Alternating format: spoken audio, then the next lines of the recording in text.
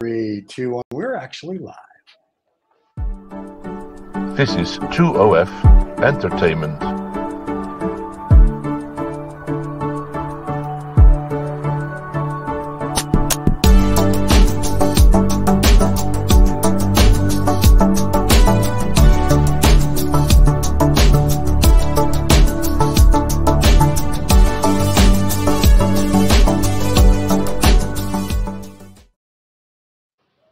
You know, that I like that opening that David did. If I was on acid, that would be awesome.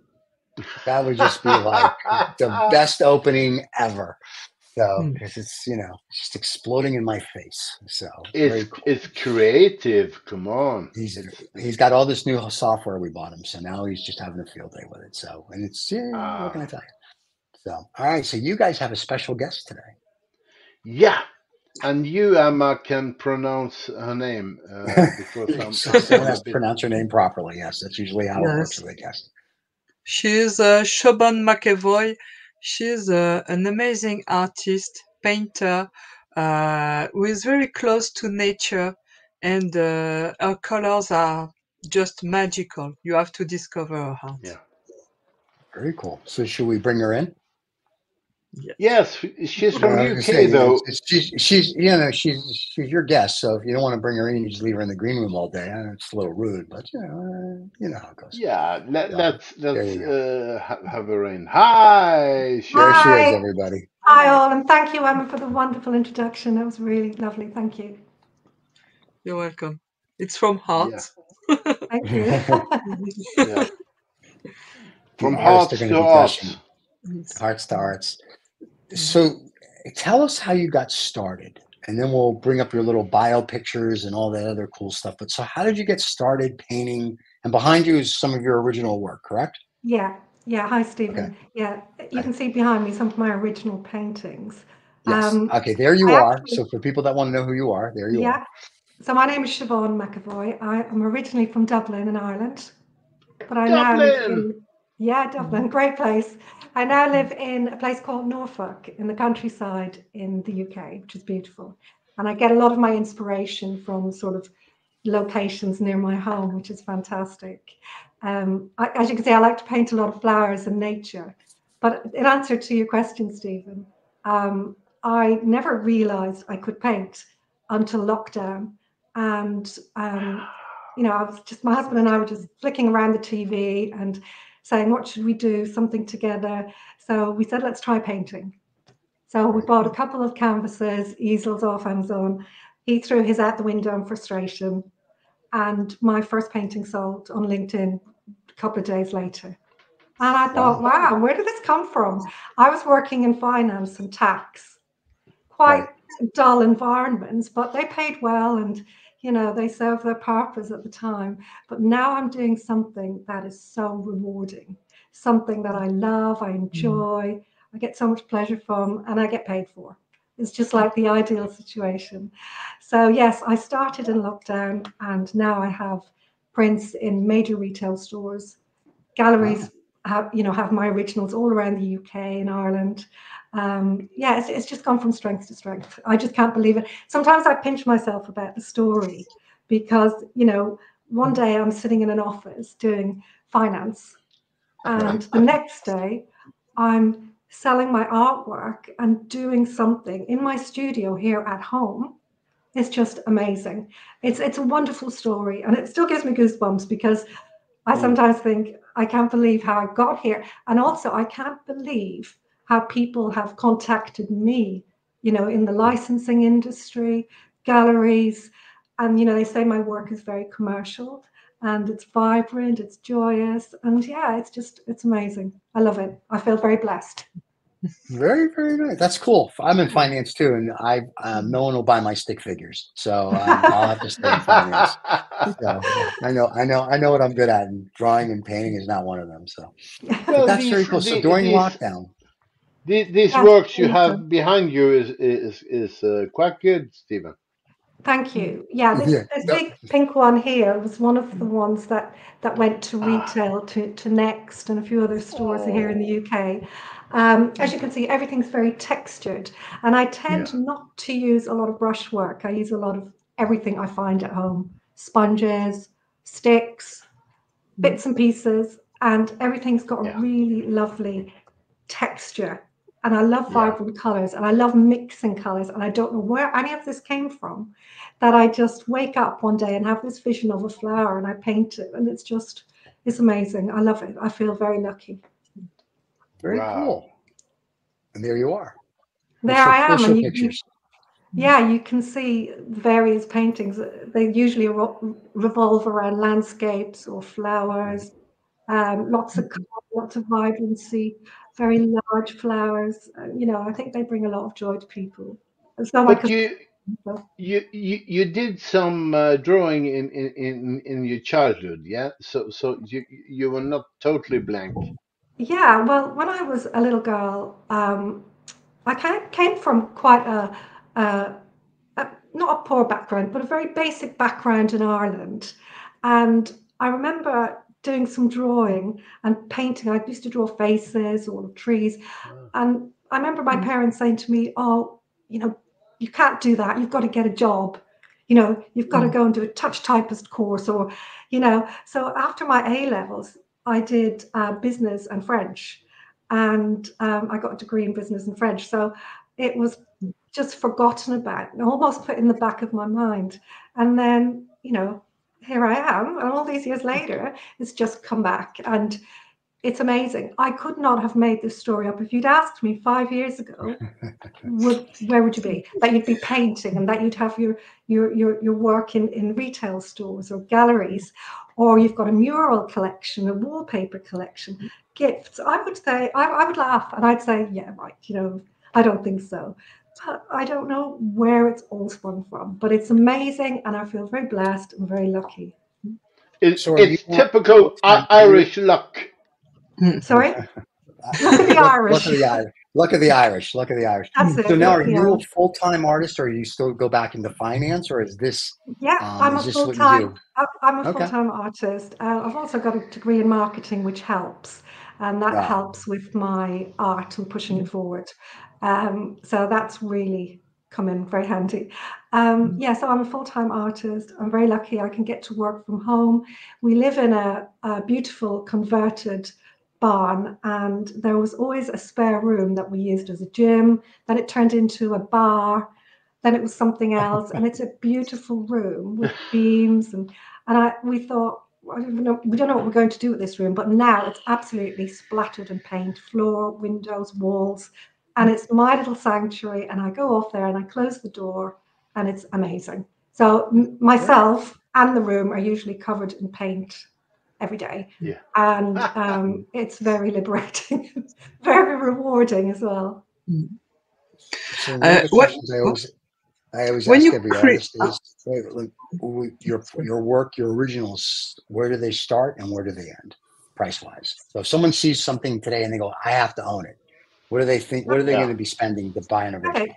So the thistle one here behind me, a similar size, will now be in galleries in the UK for about £14.50 up to £19.50 UK pounds.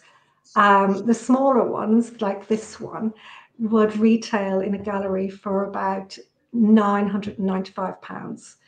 And then there are sort of standard 60 by 60 centimeters that range around 500, 600 UK pounds. Oh, okay.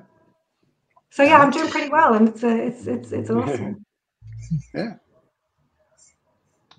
You know your accountant. Yeah.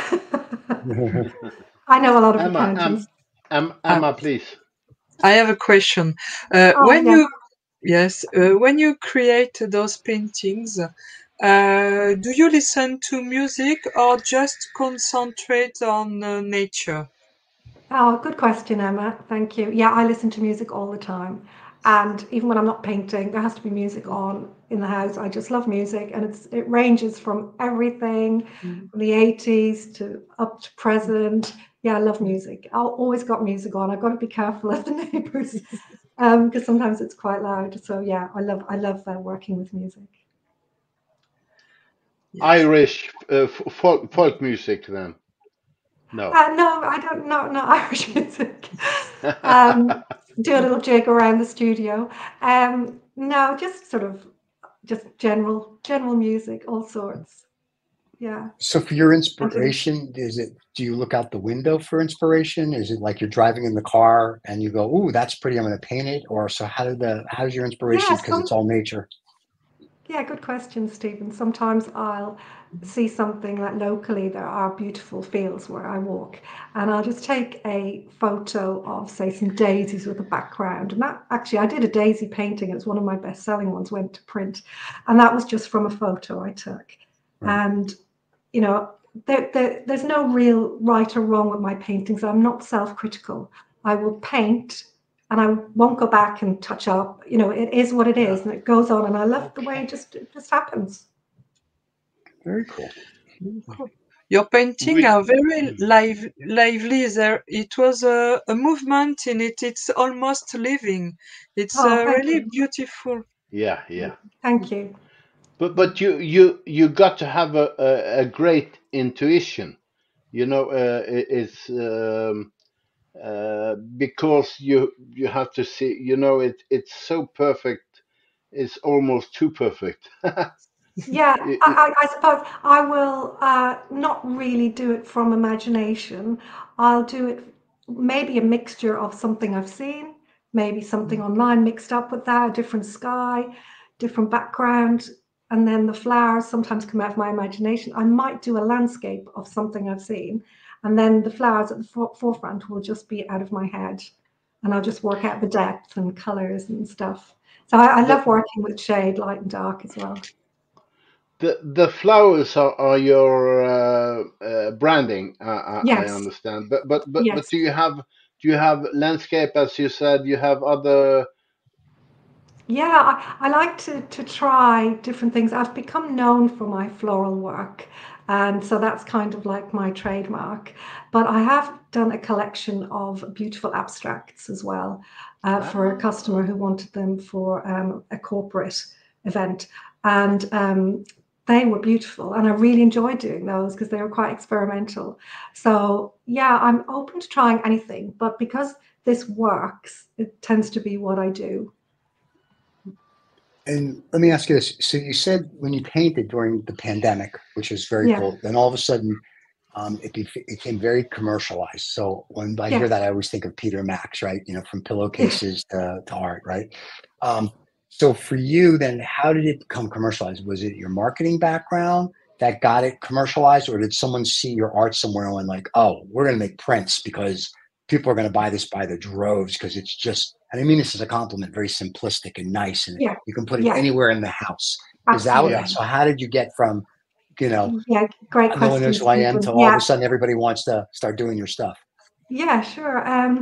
Well, the very first time that I put my art out there was my first painting, and it was a cherry blossom tree with a man and a woman holding hands walking through it. And I put it on LinkedIn, funnily enough. Right. And this gentleman contacted me and said, could I buy that for my wife's birthday? And I sold it very cheaply because I hadn't got a clue what I was doing. I'm thinking, oh gosh, I can't Right. believe someone's actually bought it. I was in shock. So he bought that, and then I just got the confidence to start putting it out there. So I've got my Instagram, and I think I've got 10,000 followers on Facebook, 8,000 on Right. Instagram, lots on LinkedIn. But I found LinkedIn initially one of my better outlets because that's Ah, where the companies like the licensing come in, and that's Right. where I believe they see a lot of marketing that they can, oh, that looks commercial. I'll contact that lady. And I remember the guy contacting me, the licensing guy, and I thought, oh gosh, it's a scam because I thought, why is he contacting me? It can't be real. He wants to put this Right.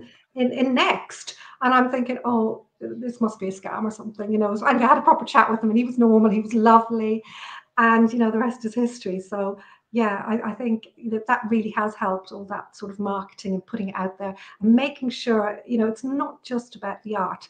There's a huge emphasis on the work ethic, on having to post once a day, having to use Right. your hashtags, having to yeah. push it, having to market yourself. and show yourself and talk about your art. It's quite huge. It's not just about being in your gallery or your studio painting all day. There's quite a lot of work involved. The admin side, sorting out your invoices, all the other things that go with that.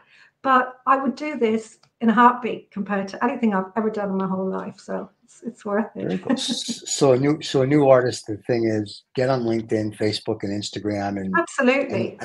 and we say this when we do dog and pony shows for people. We say you're going to be prostituting yourself for the next 3 months.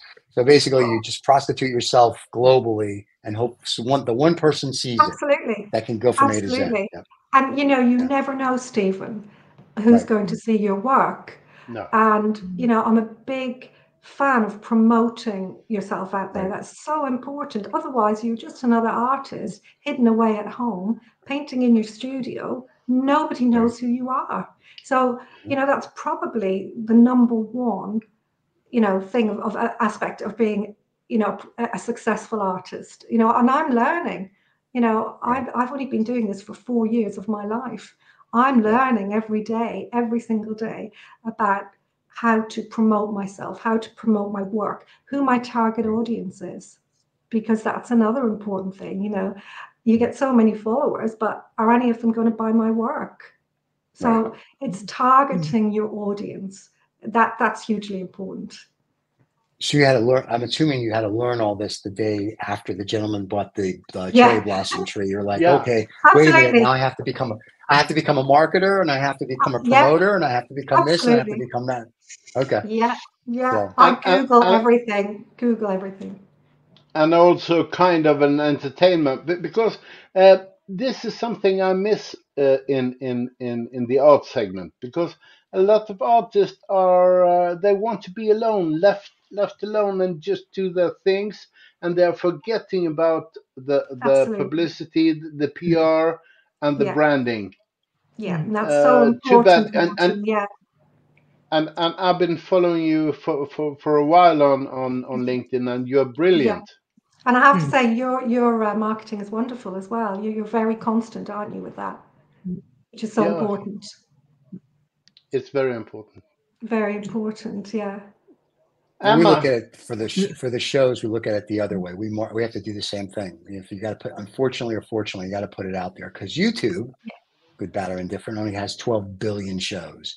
So it's the same thing for us to market all the shows and do the same thing. So it's so important. It's basically marketing. It's like in real estate. It's like location. It's the same thing. Absolutely. It's like any business. You don't exist. You've got to tell people who you are, what you do, and find your target audience. That's so important. So how long did it take you then, when you sold the cherry blossom, that you're like, wait a second, if I paint something, now I have to start. I'm assuming you weren't really on Instagram and TikTok and Facebook. No, when this started. I didn't have any of those accounts. Right. No. So now so what was your learning curve on that? Because I think for people that are just starting out, as much as your work is gorgeous, to them, they're going to be like, yeah, it's gorgeous. Tell me how you did it. So I think, I think you are mastering the art of business is fascinating for a lot of people. Absolutely. And you're right, Stephen, it is a business. It's effectively a business. I know. I'm an artist, but as Morton says, I can't sit in my gallery in my studio 24/7 and, just exist. So it is a very solitary environment, as you say. So your audience and your social scene is very much online. And that's really important. When I come back to your question, Stephen, when I sold my cherry blossom, I think I'd sold it for 60 quid. And I got bartered down, and I said, yeah, of course, I was chuffed. I think I cried when I got off the email, because I can't believe I sold this painting. I think I had a little cry. How did this happen?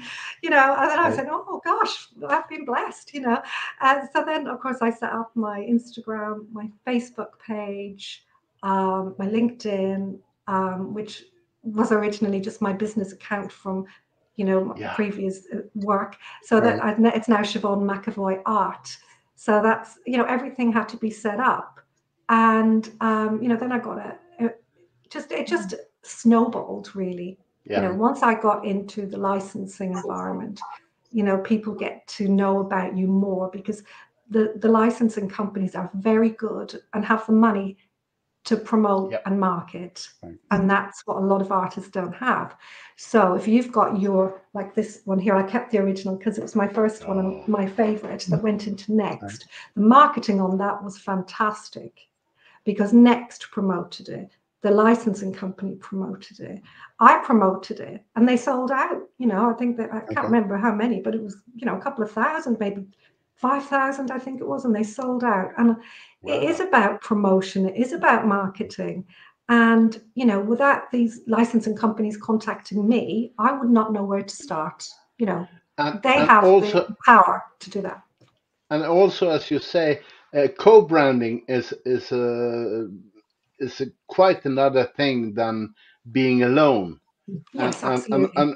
and also the companionship on LinkedIn, excuse Yeah, me, because we are lifting each other absolutely. on LinkedIn. So it's hooray for you. Are you back on in Blackpool sometimes? You know, Uh, they call Dublin is the Norwegian founded Dublin many years ago, and they called it Blackpool. did they? I didn't know that. Yeah, yeah. That's something new. Yeah, I get back to Ireland quite a lot. So my parents still live there. All my family are there. Ah, So yeah, I go 3 or 4 times a year. So which is lovely. So yeah, so still holding on to the Irish twang and the accent, you know. So yeah. They And speak I'm perfect. and very We proud used to of. have an office in Dublin 8. They speak perfect English there because they Yes, understood me. So yeah, I was very happy.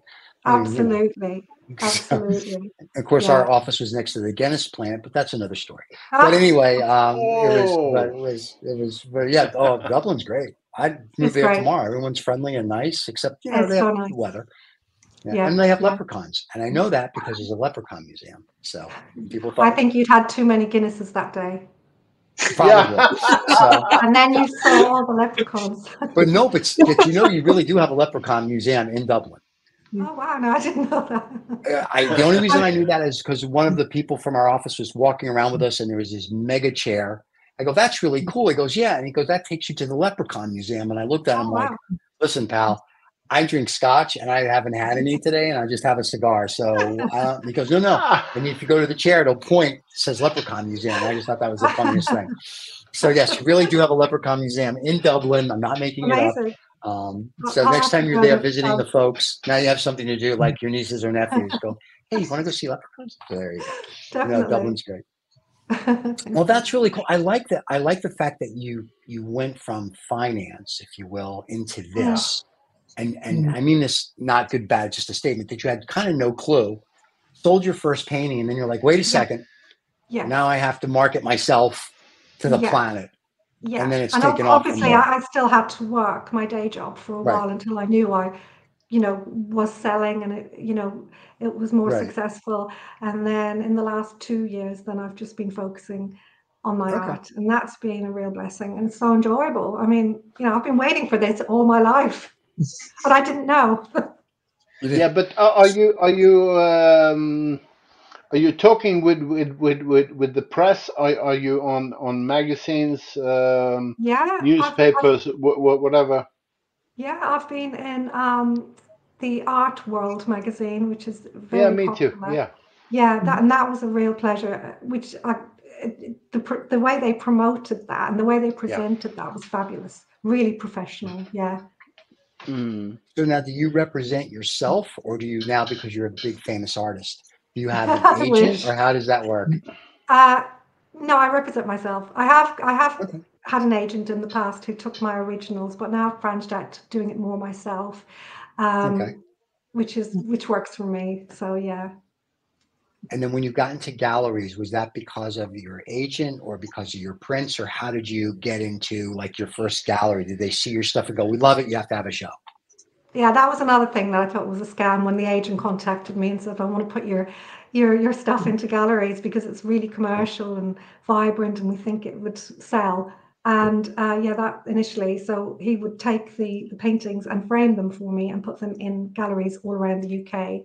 And now I have them all all around the UK, but I also put them in galleries myself, so I'm not restricted just to my agent. So That's good. I've got an agreement with him that, you know, certain size paintings I will just do with him, but then my larger paintings, they go directly into galleries via myself, or galleries contact me, which is great. And Instagram's probably been my number one way of getting galleries to contact me, because they're huge on Instagram. You know, who's not on Instagram? But especially the art galleries, they're all on Instagram, and I think they obviously see things that they look out for. And so I've had quite a lot of galleries contact me and say, we'd love to put your work in our gallery. So that's been Very great. nice. So all you kids out there that want to be an artist, this is what it really takes. It's like you're not an overnight success. I mean, it's not an overnight success. It takes a lot of work. It's a lot of work, but it's rewarding. And you know, I would do this anytime over another job ever, and it would break my heart if I had to give it up. You know, it really would, because I finally found my place. People in general. I just have People a in question. general. Okay, Emma. Sorry. Oh, sorry. I want We to are ask, attacking you. do you participate in art exhibition or art show? Yes, Emma, that's a good question. Yeah, I've been in quite a few exhibitions. I enter some art competitions if I think they're going to be good for me promotion wise. So I've done some exhibitions in the UK, yes, and they've been really successful. But they've been part of a group exhibition as opposed to a solo exhibition. But it's been really good fun and a great way to meet other artists. Yeah. Okay. And what does your husband think of all this now? After 4 years, where he threw this canvas out, and now his wife is this, you know, successful artist. What does he think of all of this? He is the proudest man in the world. He is so proud of me. He tells everybody about me. I couldn't do a thing wrong in his eyes. He's wonderful, and he will say the most amazing things about me. And I'm like, oh, stop, please, you know. But he's super proud. He's absolutely so proud. And I've got two sons who are also very proud. And when they say it, they mean it, because you know they're like, one of my sons is 26. One is 23. The 26-year-old is the financial advisor. So he's gone down the finance route, got a maths degree, super clever. My other son is 23. He doesn't know what he wants to do. He's been traveling the world, different jobs. He's great. And he's got a degree in part law and business. So it's interesting. They are very proud, because to get, if you know teenage boys, or actually not teenagers, to get them to say something positive about their mum and dad is quite unusual. But they say to me, Mum, we're so proud of you. We're so proud of you. And bravo! That makes me happy, you know? That makes me so happy. They just like to be able to go to galleries around the world and go, that's my mom's. Yeah. That's mom's. Yeah, my mom painted that. Yeah, it's no big deal. Some guy's paying for it. He goes, yeah, my mom painted. I get one for free. Yeah. So and they all have T-shirts with your prints on. Yeah. But actually, it's so rewarding. It's their view and their opinion that's probably the most rewarding to me, because you know, I'm their mom, and you know, I'm pretty cool in their eyes, and that's great. You know. It's very cool. Yeah. But there's one thing. People in general, they think that being an artist is a lazy life form, you know, and they couldn't have been more wrong. For some, maybe, but it's another thing that it's you have achieved that, and that is when you have a name in art, then nobody's asking, you know, because the name, the personal branding, and the for you with all the family incorporated branding, kind of, you know, it's wonderful to be. So you're a team leader. Yeah, and that's a really good point, Morton. You say about this perception of the artist, you know, coming across as lazy, and you're right, maybe true for some, but I think, you know, it is about wanting to succeed, and I think if you don't want to succeed, you might be perceived as lazy. But if you want to succeed, it's hard work, but it's rewarding and it's steps, you know, and eventually you'll get there. You will get there for anyone who thinks, you know, it's not going to happen, but you've got to make it happen. It's not going to happen by luck. Even if it's post-mortem. He's saying even when you're dead, it'll happen. So yeah, but people I think want to be famous when they're alive. Yeah. Yeah, I mean, you're right, Stephen. Like, look at some of the most famous artists. You know, they didn't rich till they were dead. You know, so it will happen. Their families did well. Their families did very, very well. But the artists did well. Not so much. So yeah. You want to be a famous artist while you're alive. My sons are set up for life, I think. Yeah, I was just going to say your sons are they're like, Mom's doing great. This is awesome, you know. Some of the artists, they were starving, and then all of a sudden they got discovered 100 years later, and then they were like, their families like, oh, now we're rich. So Peter, that's why I talk about Peter Max, right? Because Peter Max became pillowcases to art. And it's sort of like for you, it's like not that you do pillowcases, but it's sort of like you get to enjoy it. Not just the financial rewards, but if you will, the fame, for lack of a better term, while you're still alive. Absolutely, absolutely. And it is very much a business, Stephen, as you say. You know, I'm constantly thinking of the next thing I have to do. And I suppose I worked in law for a while, I worked in finance, I worked in and I've become very administrative in my thoughts, you know. So I have that kind of side to me, the business side to me, as well as the artist, which luckily for me has blended really well, and you know, the marketing as well. So it's all come together because of all of those things. Yeah, I think a lot of people don't realize that art is a business.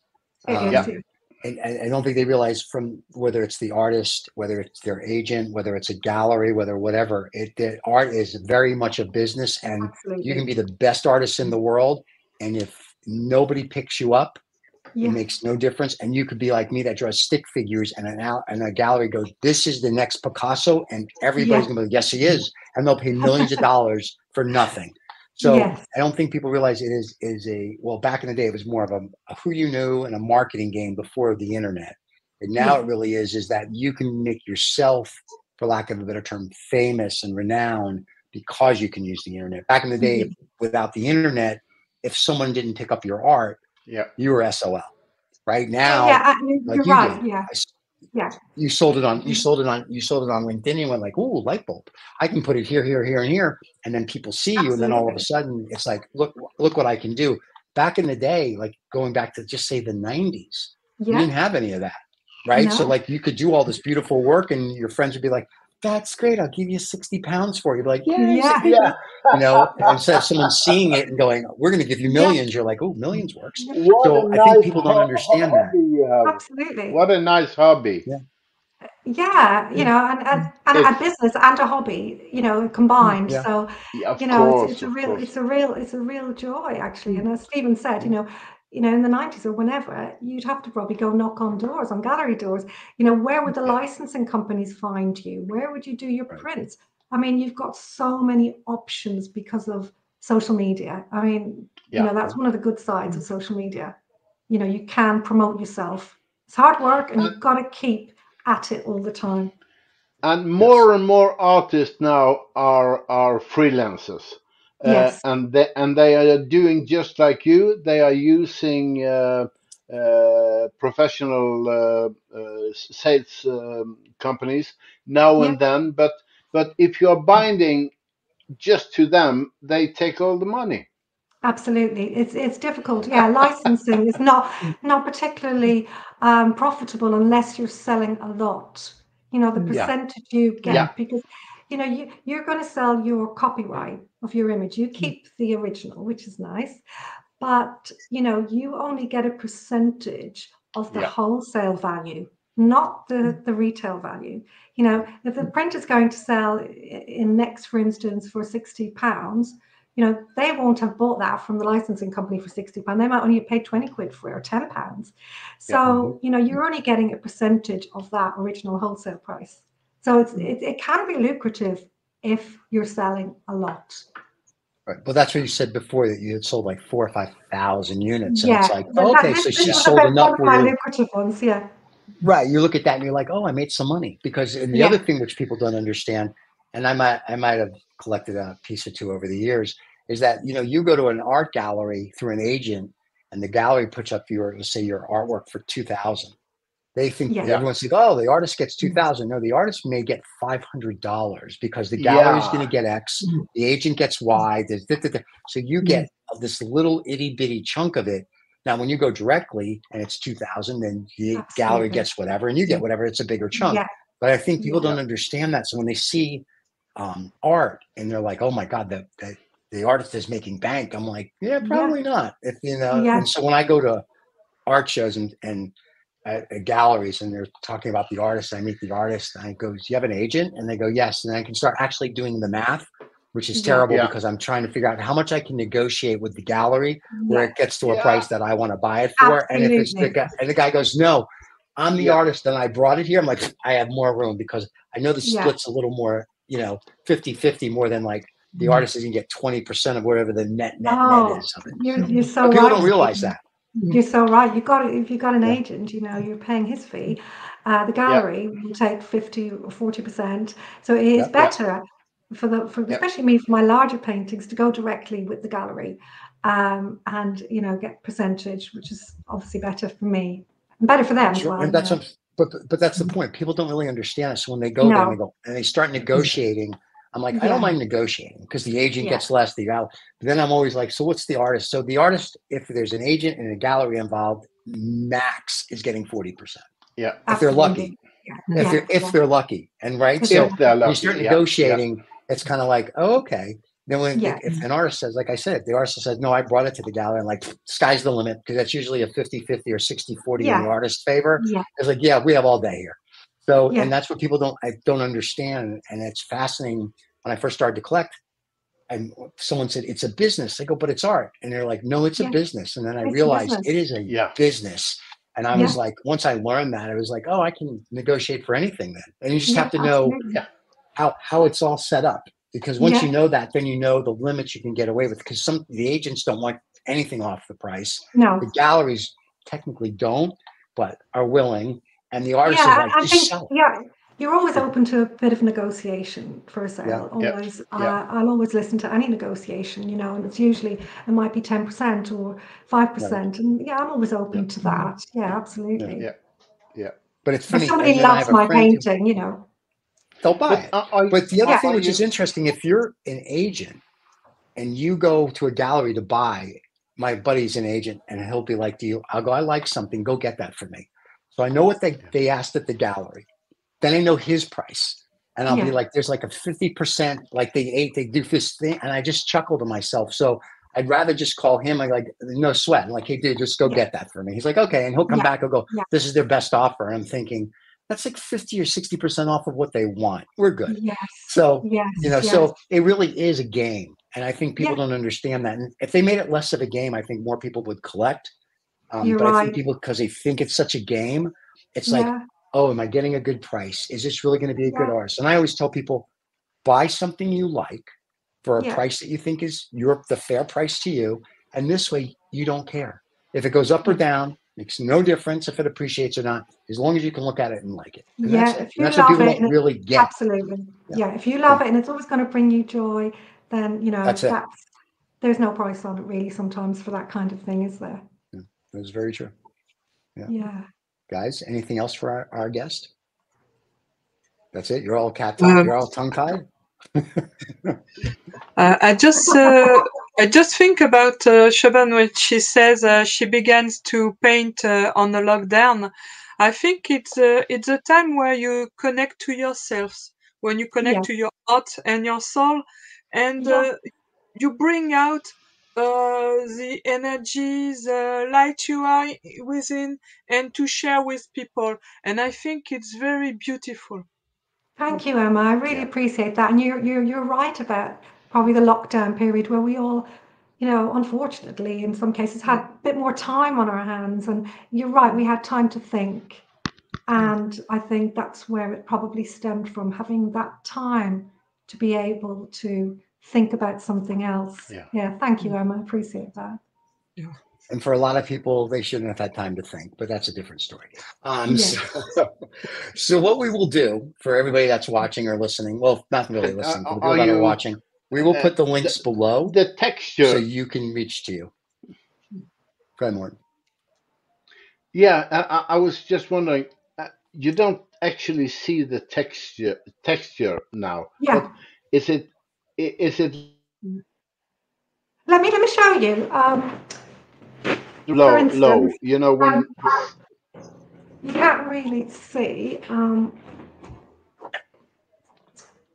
It's difficult to see the textures, but Yeah, from the side, I see. Yeah, no, it's and I much have better. got some more paintings that are more textured, which would probably show it a little bit more. But another one I have here is this one, and if I show it to you, you can probably see the textures a little bit better on that one.